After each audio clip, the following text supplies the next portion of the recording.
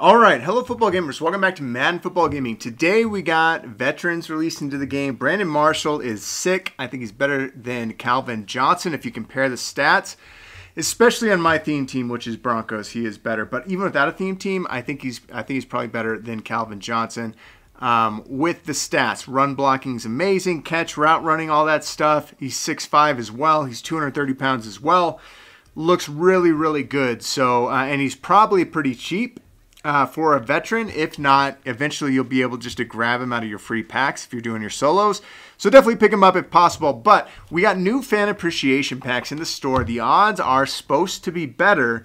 So we're going to open it. I don't suggest that you open all these today if you're going to open these at all. I would wait till new golden tickets come out, right, on Friday. So they're going to be boosted odds. Maybe you get a chance to pull the new ones. Etc. We're going to open these up just to have a little bit of fun today and see what we can actually get. There's 75,000 coins a piece, so I want to show you what we get and see if they really are good or not. Okay, Brandon Marshall. Oh, that would have been sick, right? Okay, Ryan Fitzpatrick. Yeah, not anything great there. There's no lights there too, but another thing that I wanted to say, because I'm going to turn most of this into training, don't quick sell your draft players, all right? So Rookie Premier is going to be coming out in the next couple of weeks.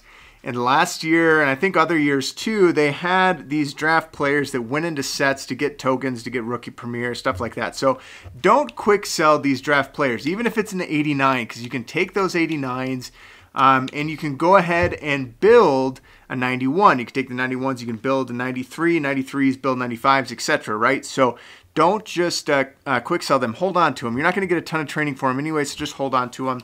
I also hold on to the 85 so I can go ahead and build whatever Ultimate Legend comes out on the weekend. So I can just build them super quick and make a ton of coins off it, or keep them if I really want to. As we get a big NFL Legend. Come on, baby. 95. I'll totally take it. Totally take it.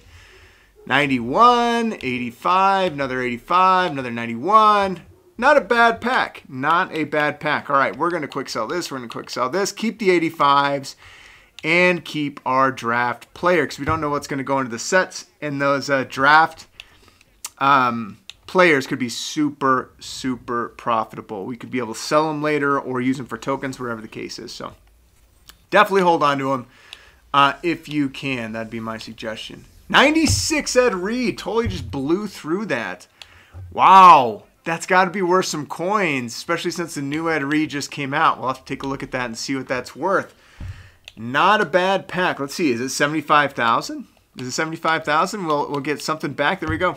There we go. We're going to get 100. We're going to sell for 110. 110,000 coins went way over.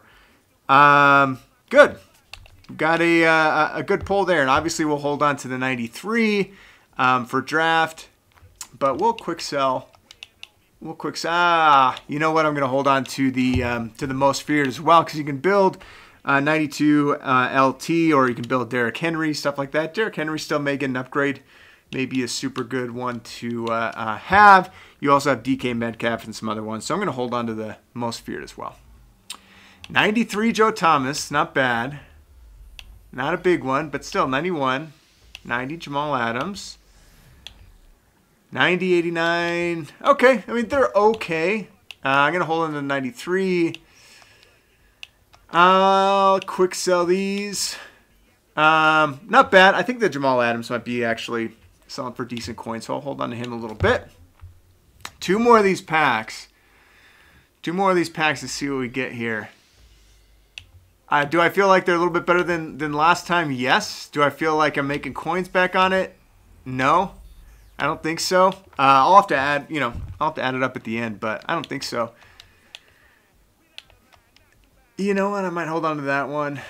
Maybe I can build something. Maybe I can build a set, something like that.